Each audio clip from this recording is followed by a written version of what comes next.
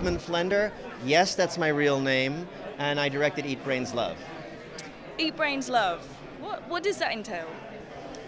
What does actually eating brains and love entail? Oh, yeah, I've never actually done that myself, but the film, as the title is obviously riffing on Eat, Pray, Love, and it's a zom-rom-com. It's a romantic comedy with some gut munching and some mind invasion.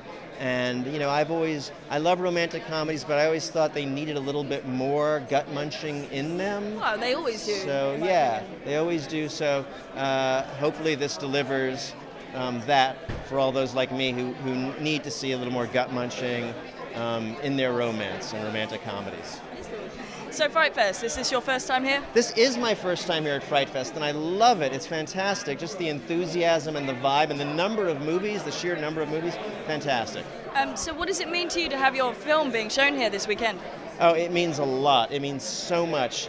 I started working for Roger Corman, and my first few movies for him, they got small theatrical releases, and I'd go to the theaters, and it would be great to see see those movies with a crowd. But here, all these people are here because they want to be here. They're enthusiastic about the genre, and there's really nothing like that. And I had my movie play on these giant screens, on an IMAX screen. I don't know when.